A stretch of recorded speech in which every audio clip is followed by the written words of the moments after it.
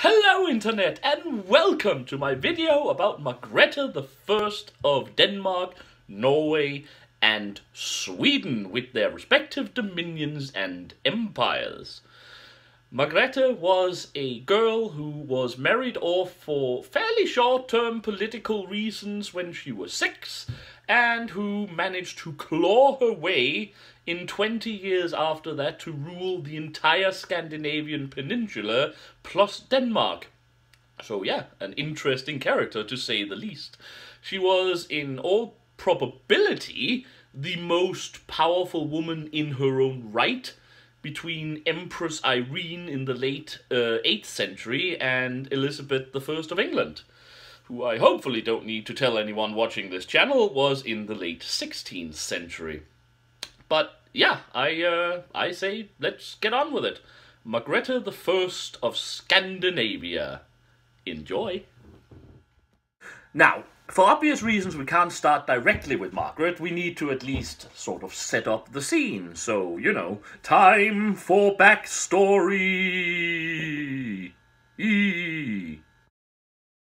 Now, Margrete's father was called Valdemar. His nickname was Day Again, and while there is some discussion about why he was having that particular name, rumors sort of tend to indicate that it has to do with the fact that he basically reunited the Danish kingdom. That is at least the sort of explanation used today, though there has been a couple of others suggested throughout the years. However, Valdemar did in fact present a fairly interesting character himself, because before his time, his immediate ancestors had been, how to put it, less than superbly competent, and had, due to lack of funds and bad wars and so on, basically lost every last single bit of Denmark. Its entire landmass was pawned off specifically to some North German dukes and counts, who then, well, they held the country, basically, in not as rulers, theoretically, but as owners of the land due to having, well, purchased it during pawnage situations.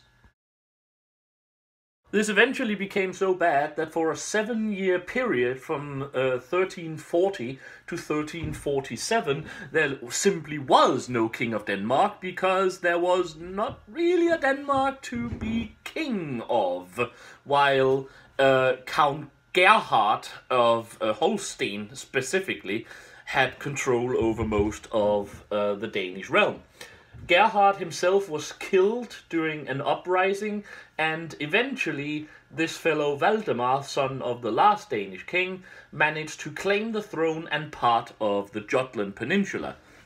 Over the next 20 or so years, Valdemar, in a, how do you put it, surprisingly brutal and single-minded fashion, managed to either purchase back or by war win most of the old Danish areas, at least the areas that are today sort of defined by Denmark. What he was lacking was the old core lands that I have been mentioning in a few other videos in Scania and basically southern Sweden. However, he had a plan, because he had this daughter of his, Margrete.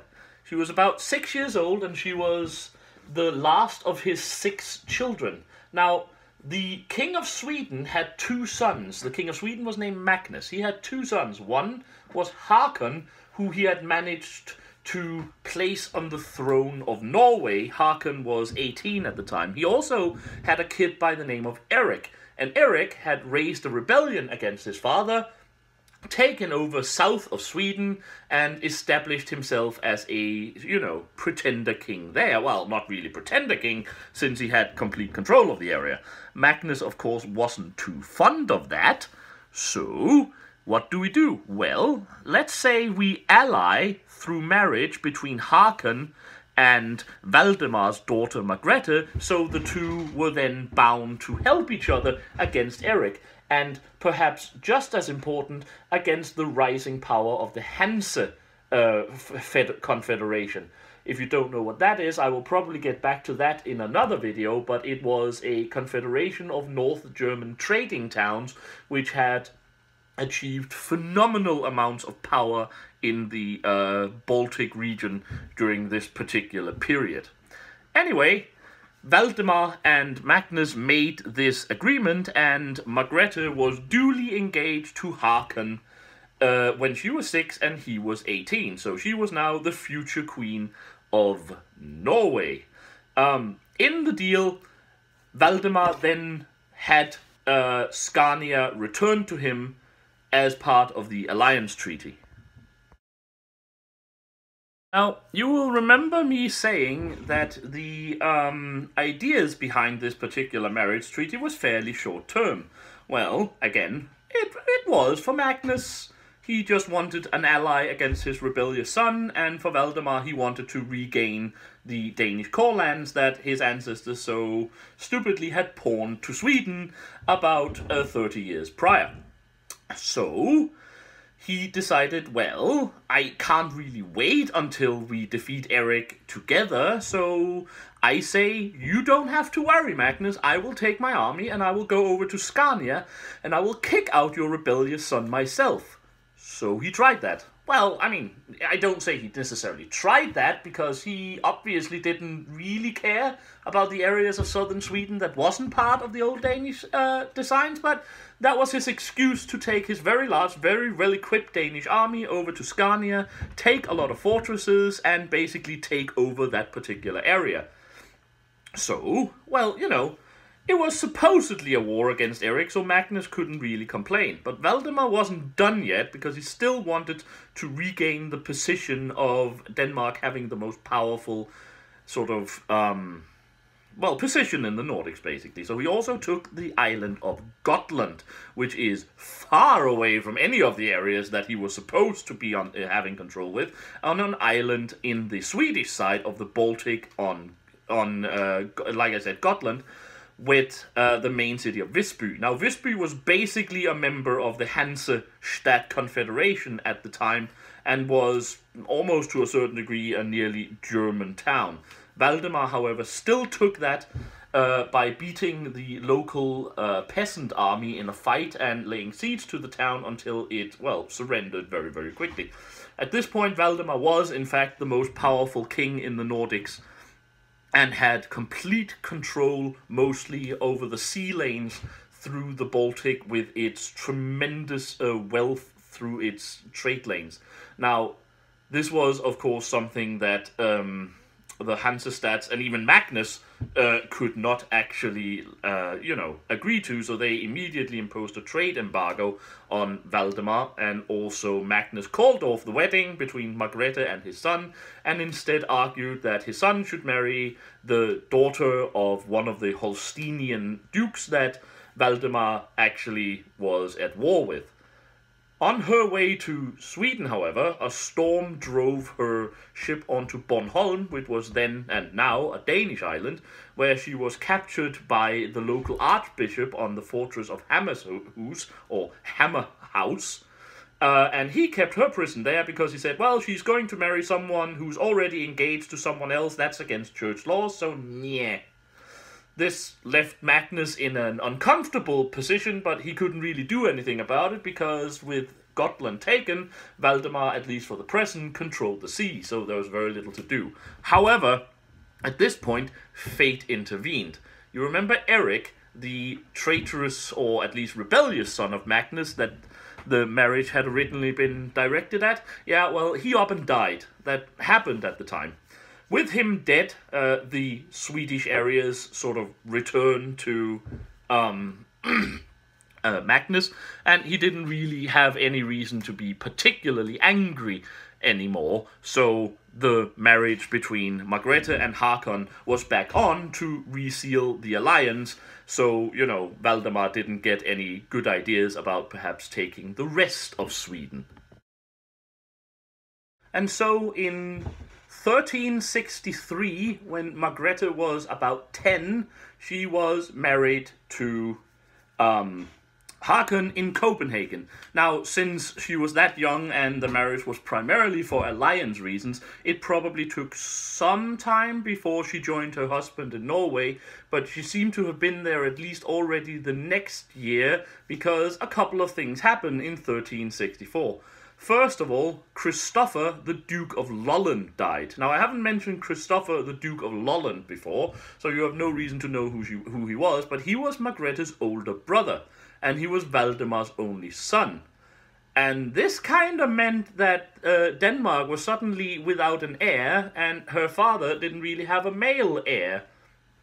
So suddenly, Margrete and her husband were in a quite different position than they had been only just a few months before regarding Denmark. It was something to pay attention to. Also, what happened in 1364 was that the Swedish nobles got tired of King Magnus and threw him out, while, of course, therefore also removing Margaret's husband Haakon from the Swedish succession, and instead installed a certain Albert of Mecklenburg as King of Sweden. So, yeah. Things were absolutely getting interesting, even after only 1 year of marriage. It is, of course, worth noticing that Haakon remained King of Norway because the Swedish nobles and Albrecht had absolutely no power to do anything about him over there, and the Norwegians were quite happy with their king. Also, of course, with his daughter now securely on the throne of Norway, Valdemar had great interest in supporting his son-in-law, especially as his ally was now kicked out of Sweden. So, yeah. Margrete's position with her husband in Norway was quite well set. However, since Denmark was still without an heir, this seemed to have been where Margrete's position in Denmark sort of started to change a bit. Instead of a, well, spare girl child used to seal an alliance, at this point she seemed to have started to at least get further into the Danish power circles as, you know, someone who might eventually, if Valdemar himself couldn't remarry and produce another heir, then, you know, Margrete, if she had any children, could absolutely do so. And this is basically what happened, because Margrete and Haakon eventually had a son after about 5 years of marriage called Olaf. And in 1375, after 11 years of marriage, her father Valdemar finally died. Now, again, I will probably return to Valdemar in a video of his own, because he's also very interesting and a very complicated character with a very fascinating history. But in this particular case, I just feel his daughter is, well, more interesting, to be perfectly honest. Anyway, with Margrete's son Olaf as the primary heir of Denmark, she basically managed to have Margrete made Olaf king of Denmark. Now, there were a couple of others who had sort of holds on Denmark, but Margrete insisted that Olaf had to be the guy, and with her 10 years of, you know, I don't want to say worming her way into Danish power circles, but working her way into Danish power circles, this was done, and she was, of course, declared as his regent. So at this point, Margrete ruled Denmark in the name of her 5-year-old son, while ruling Norway alongside her husband. Well, she probably didn't rule Norway very much, because there's no indication that Haakon was in any way a bad king or a weak king, but she was queen of Norway with her husband, while also regent of Denmark with her for her son. One of the things she insisted on, of course, because Margaret was a smart girl, was he was also proclaimed rightful heir of Sweden, because Haakon had never actually given up his holds on Sweden, even though he didn't really have the power to go over there and take it back from Albrecht and the Swedish nobles. In the years that followed, Margrete proved herself a very shrewd, very competent, and very ruthless ruler of Denmark, holding the country in the name of her son, and absolutely continuing many of the best policies of her father, while perhaps throwing out some of the less successful policies of her father and basically re-establishing Denmark after his rule that has done the legman work, the journeyman's work, re-establishing Denmark as the most prominent kingdom in the north, especially through its direct alliance with the Kingdom of Norway, which was, of course, her husband's country. Now, this lasted until 1380, so about 5 years, because then Haakon died young, which was apparently very sad to Margrete, as she never remarried or anything. But this also meant, of course, that Olaf became king of Norway. He was still too young to rule, naturally, so now Margrete was Queen of Norway and also their regent for her young son. So now she had direct rule of both Norway and Denmark. So yeah, things were absolutely going in the right direction for our girl here. Now, it took a problematic turn in 1387 when at around 17 years old, Olaf went and died. This, of course, would mean that theoretically there was a large royal crisis in Denmark and Norway, which would also, of course, have meant the death knell of Margrete's attempts to gain Sweden for Olaf through Haakon's claim to the throne. But as I've said, Margrete was a clever girl, and she, of course, had a plan. So, while she was still in mourning over her son, she was of sound enough mind, so to speak, to put through a plot. And it worked. You see, down in Pomerania, she had this grandnephew called Bogislaw. He was, at this particular time, around 5 or 6 years old, and he had some sad tragic loss of his parents. So what did Margrete do? Well, she adopted him and his sister. So, at this point, we actually had a new king of Norway and Denmark, namely Bogislaw, who changed his name to Erik, known today as Erik of Pomerania. And, of course, since he was also about 5, well, Queen Margrethe of Norway and sovereign lady and regent of Denmark had to sort of continue her regentship and continue to rule the kingdoms now in the name of Erik rather than in the name of Olaf. And so she did. So yeah, clever girl, as I said.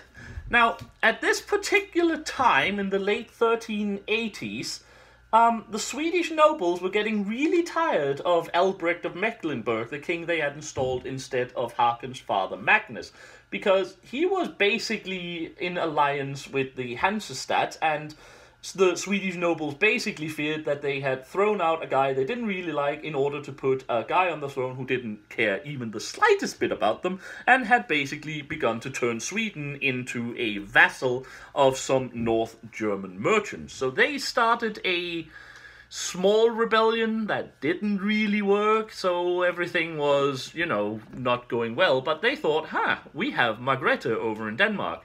And she was like, well, my son held the claim to Sweden. I am now holding it on behalf of my adopted son, because why not?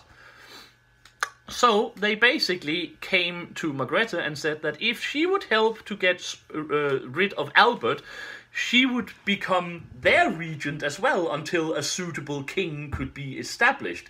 And of course, Margrethe, having basically probably waited for this moment ever since she became any kind of power broker in her own, immediately gathered up her combined Danish and Norwegian forces and invaded Sweden.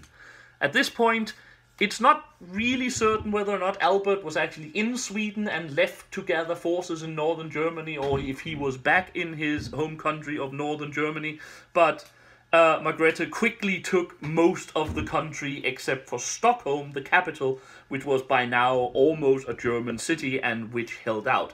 It was at this point also that Albert began to call her King Pansless. king with no pants, which was basically the nickname that stuck to her for the rest of her life.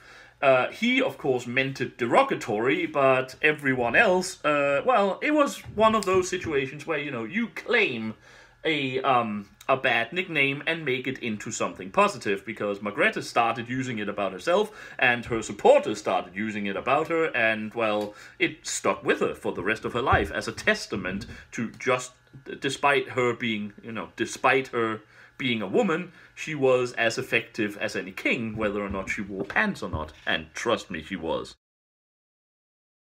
Now, the Swedish nobles wasn't actually all that very happy about suddenly becoming part of a domain under Margrete that also included Denmark and Norway, despite what they had previously stated. They had probably hoped that Margrete would help them kick out Albert, and then they could, kick out her. However, her army over there that hadn't actually fought a battle was way, way, way too powerful, and so in 1388, at Dalaborg Castle, the Swedish were basically forced to accept all of Margaret's condition, and also elected her sovereign lady and ruler of Sweden, and pledged themselves to accept any king that she might choose to rule Sweden. So yeah, that was the moment.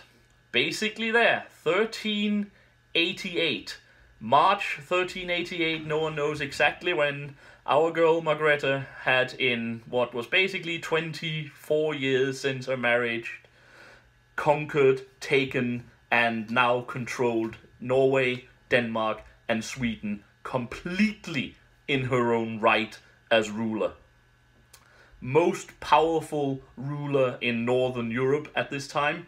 Her power was at this point rivaling even some of the greater powers further south, who was, of course, at this moment also kind of riddled with war, so they couldn't in any way unite against her. Her fleet was completely controlling of the Baltic and its trade routes at this point, no matter what the Hansestadt might have wanted. So yeah, 1388, and our girl Margrete married off at the age of 6 to seal a short-lived alliance to basically gain 3 fortresses and some land areas in southern Sweden. Now controlled the entire Scandinavian peninsula, plus Greenland, the Faroe Islands, the Shetland Island, Iceland, and Finland, plus various areas that are now northern Germany. Well done, girl.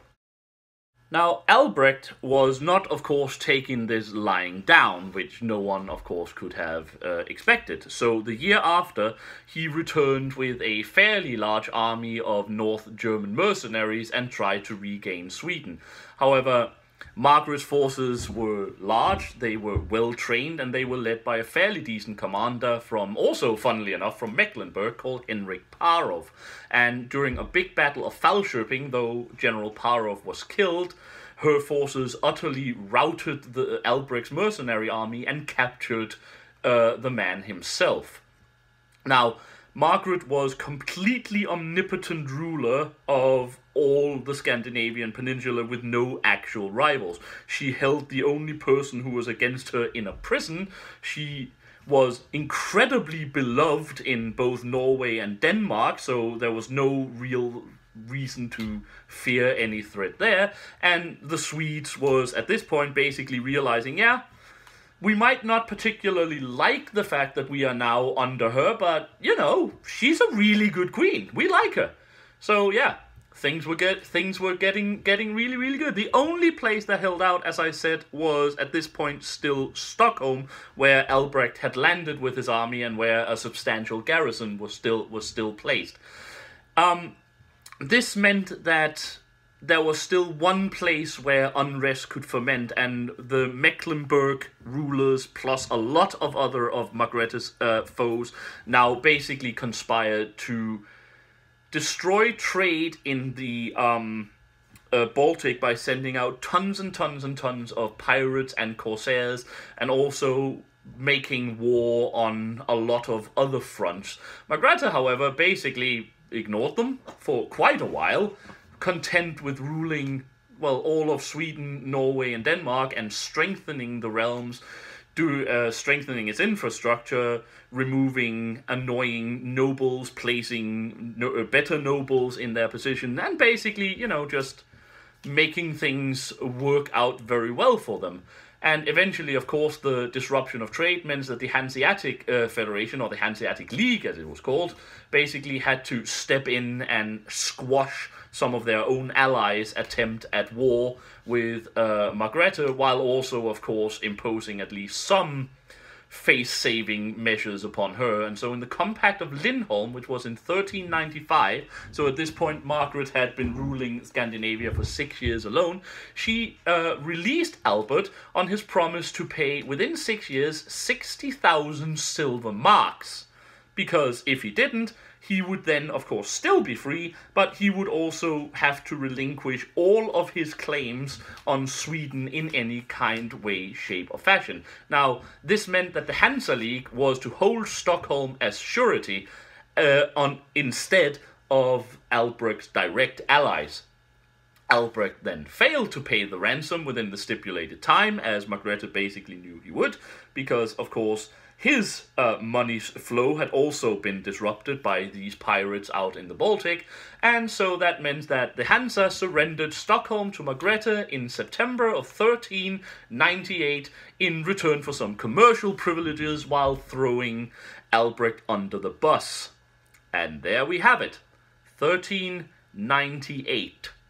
Margrethe was in total control over every part of the Scandinavian peninsula and its dominions, with no enemies left to oppose her. Good going, girl. I would say girl power, but I'm sure she would actually be offended if anyone were to throw that one at her. Now, at this point, Eric of Pomerania, as I mentioned before, was of course growing up. However, at this point, basically all of the various countries in the Nordics were like, yeah, we're okay with Eric, but we actually like you a lot better, my queen. So the Swedes, even those who had previously been a bit wary about her, basically said, we're okay if you last the rest of your life without giving us a king. Just make sure we actually have an heir to if you should die once, which we hope will happen in way, many years. But until then, you just go on ruling us. We don't have a problem with this. But we will, of course, accept this Eric of Pomerania as our king when you should die once, if that's what you want. Eric had already been crowned king of Norway a few years earlier, though Margaret, of course, as we said, already ruled as his regent. And in 1396, after the release of Albrecht on condition of his paying the ransom, but also at a time where Margaret realized that he would never be able to do so, she managed to get the Danish nobles to pay him homage as king of Denmark, while, of course, as we say, he was still a minor, and Margrethe would continue to rule both Denmark and Norway as the regent. I'm sorry. This was the moment when she basically had the Kalmar Union declared. The treaty, which proposed an everlasting union between Denmark, Norway, and Sweden, was signed on the feast day of Sir Margaret of Antioch in 1396. Now, why is the feast day of St. Margaret so important a choice? Well, because St. Margaret of Antioch was a girl who was rejected by her father and cast into prison and then eventually, thrown out by him. So you can tell that despite, of course, honoring her father as King of Denmark, Margaret was still perhaps not overly fond of Valdemar's decision to marry her off to Haakon for, she got good things out of it, but she was probably still not too unhappy about it. What it did do, however, was basically create one country out of the previous three, Norway, Denmark, and Sweden, under Eric of Pomerania, though it was basically assumed that Margaret would continue ruling it until her death. So there. Now, the union itself unfortunate. Well, we'll get back to the Union. I'll just say now that it basically fell apart after Margaret's death and was formally declared null and void after the Danish King Christian was kicked out of Sweden in 1523. But for the present, this had created a incredibly powerful regional dominion of Margaret in the north. She was at this point completely equal to any ruler of Europe, with the possible exception of the Holy Roman Emperor. And of course, as I've said before, this made her simply the most powerful female ruler in Europe. As I said, between Empress Irene, maybe even more powerful than her, and Queen Elizabeth of England. And I would in fact go so far as to say that Margaret was probably more temporally powerful than even Elizabeth, because Elizabeth was, after all, to a certain degree, at that particular point, confined to England and was primarily defending England, while Margrete could, if she had so desired, made some fairly aggressive land grabs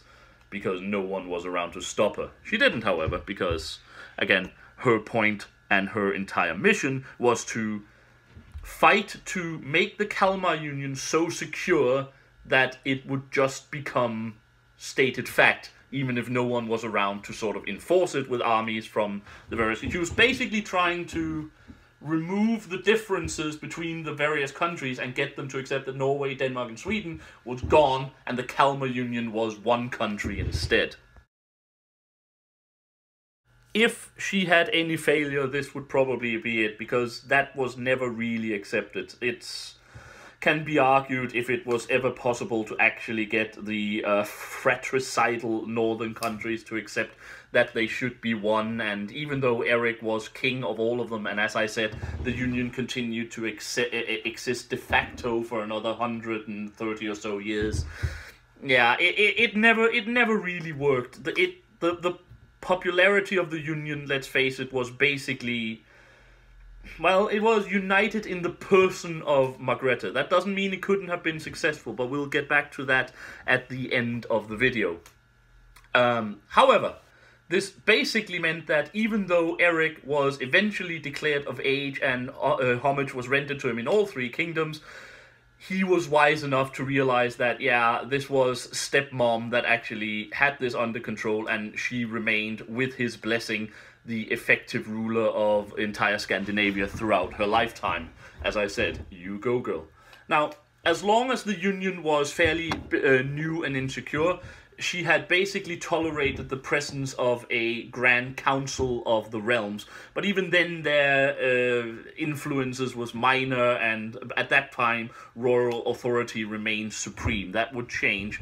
But she even left the titles of such titles as High Constable and Earl Marshal vacant in Sweden. The Danehof, which had been like a collection of great noblemen in Denmark, which had from time to time imposed severe strictures upon the Danish king, fell into ruin. She was basically at this point called the Great Queen, the complete ideal despot who ruled through her court officials, who basically, some would call them ministers. They basically served like, you know, clerks of the court to a certain degree. So yeah, what I'm trying to say is Margaret was supreme dictatorial leader of Scandinavia at this point, and it was her will and her will alone that created the Union, that maintained the Union, and that turned the fortunes for all Scandinavian countries around as they were at this time, because this was a time of growth and power for Scandinavia. Now, I'm not going to go too deeply into her policies, because then it will basically become something that will probably bore anyone who isn't directly interested in the internal affairs of Scandinavian countries 700 years ago. Let me just say that according to historians, she might have been the first to actually make punishment for rape a sort of individual punishment in the northern countries, rather than as if you rape someone, you're actually doing a crime on their family's, you know, honor and property and so on. She made rape punishment into or rape into a crime all of its own. She restored she did some coin reforms, restored the value of the coins, which had, of course, been debased over the previous years, as such tend to be in times of war and chaos. And she tried to regain some of the crown lands. Like I said, the countries were now united, and all lands that had previously been held by various Scandinavian kings were under Margaret. But a lot of the previous crown lands, which ensured her personal finances, had been given out to various nobles to secure their loyalty to various rulers who needed that. Margaret was very keen on regaining some of those crown lands and went at it with great vigor and actually great success.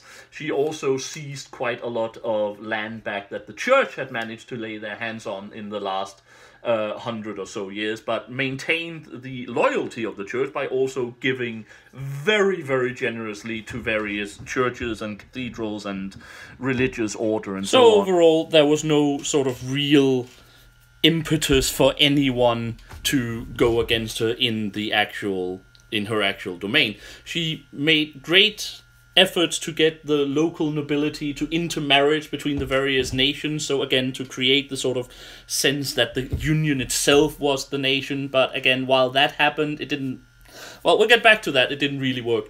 As for foreign policy, she had basically two objectives: to try to stay clear of large warfare that would deplete her coffers, while also regaining just any kind of bits of Denmark and other Scandinavian nations that was not under her domain.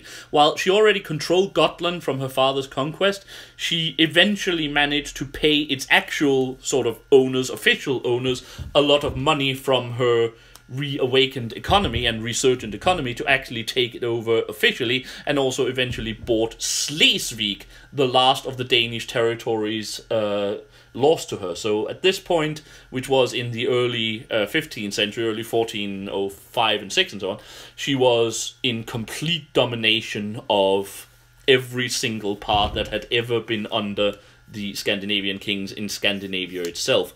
It was at this point that she then entered into negotiation with Henry IV of England, because he was interested in a double wedding alliance between England and the Nordic Union. The proposal was basically for King Eric of Pomerania, to marry Henry's daughter, and for Henry's son, Prince Henry of Wales, which was of course the future Henry V of England, to marry Eric's sister Catherine. Now, the vision there was, of course, for Henry, that he would gain the single most powerful ally he could probably lay his hands on to help in his war against France. They were in the middle of the 100 Years' War.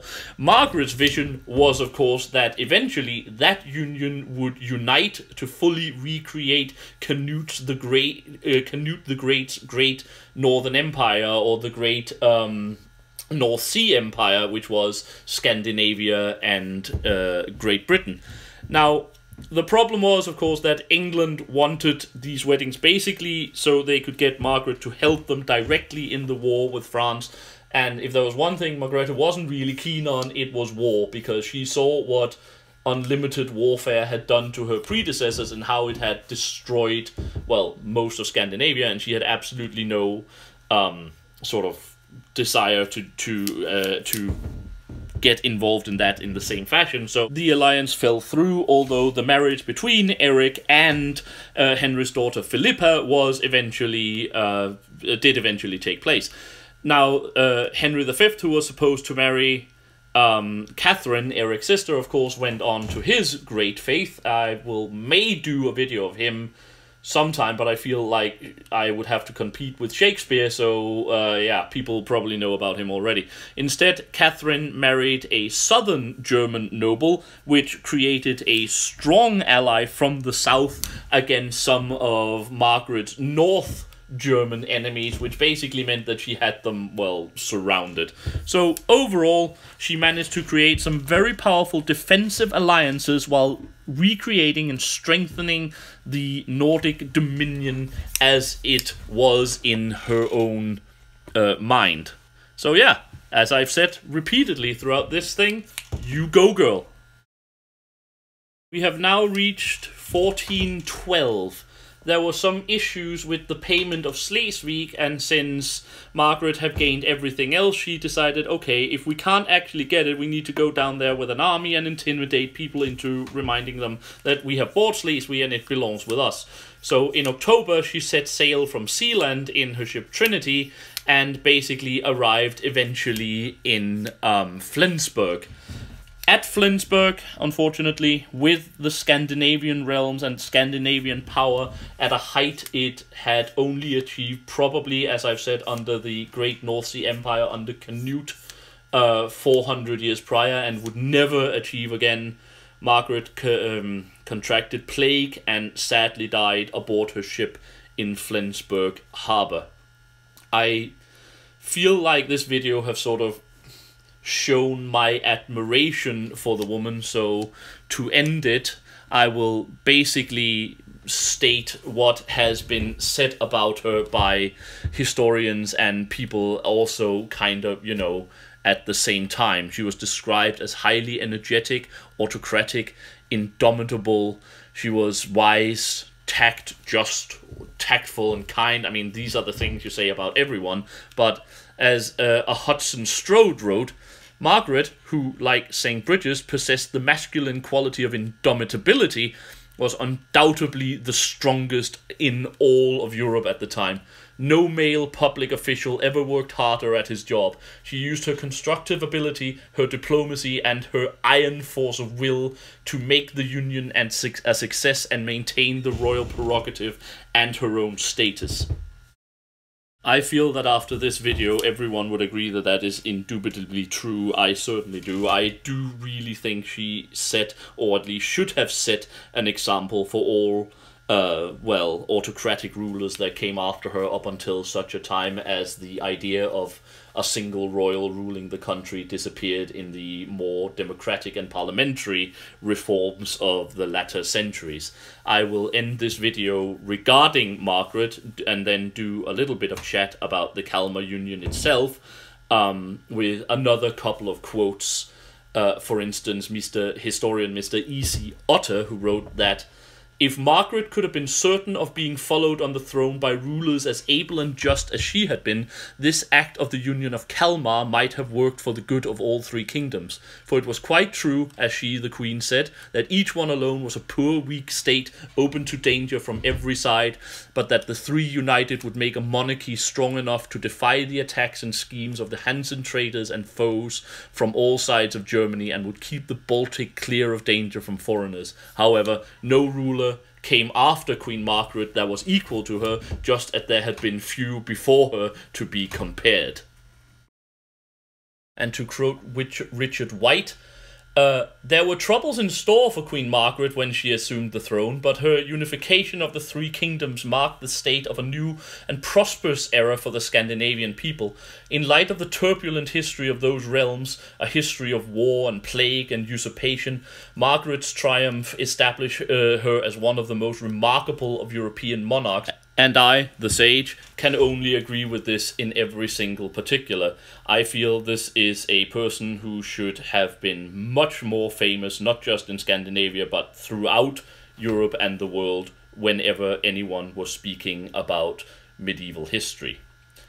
Okay, that was Margaret. Let me just say something about the Union of Kalmar, just to finish it off. The Union of Kalmar, as I said, basically went on for another 130 years, but because the rulers that came after Margaret was not very competent, including Eric of Pomerania himself, despite having been tutored by her for the better part of 30 years, it eventually became obvious that the various countries simply couldn't accept the Union and could accept the sort of unification and their lack of prerogatives towards a, at this point, fairly omnipotent ruler. So things slowly started to collapse, and by the 1520s, when Christian II of Denmark and Norway was kicked out of Sweden, it was all over.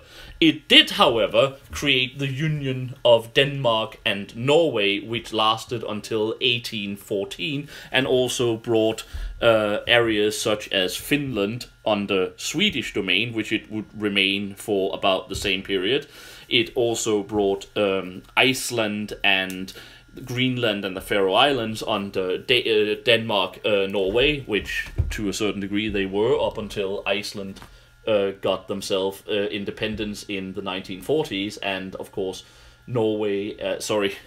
Greenland and the Faroe Islands are still part of Denmark today. Now, speculating about alternate history is not the purpose of this video, but one can only suspect what a united Scandinavia might have done to European power policies, and especially to the development of Germany and Prussia as a very powerful militaristic disturber of peace in Europe, had a powerful union of Kalmar existed under strong kings in Scandinavia. But again, such was not to be. This was, however, not the fault of Margrete, who did everything she could to make it so, and I feel should be judged on what she had the ability to influence, rather than what her descendants managed to throw away in, well, uselessness. But there, yes, Margrete the First of Denmark. What a girl. So that was it. Probably the longest video I've ever done, but I feel our girl deserves it, and I hope you all enjoyed it. Like I said, this was supposed to, have gone up on International Women's Day on the 8th, but, well, real life intervened. Such is the life of those of us who can't actually make money off of YouTube, so we have to go to work. It sucks. But I hope any of you who have watched this have been at least fascinated enough to read up more upon Margaret, because of course this is still only the kind of bare bones version. And I will hopefully eventually get back to at least the time period, probably doing one on her father, who, as I said, was a fascinating character in her own right, maybe even doing a tragic one as to the destruction of the Kalmar Union with all that entailed. But yeah, again, I can only say I hope you have enjoyed this. Until next time, I have been the Sage, and I wish you all a very happy day.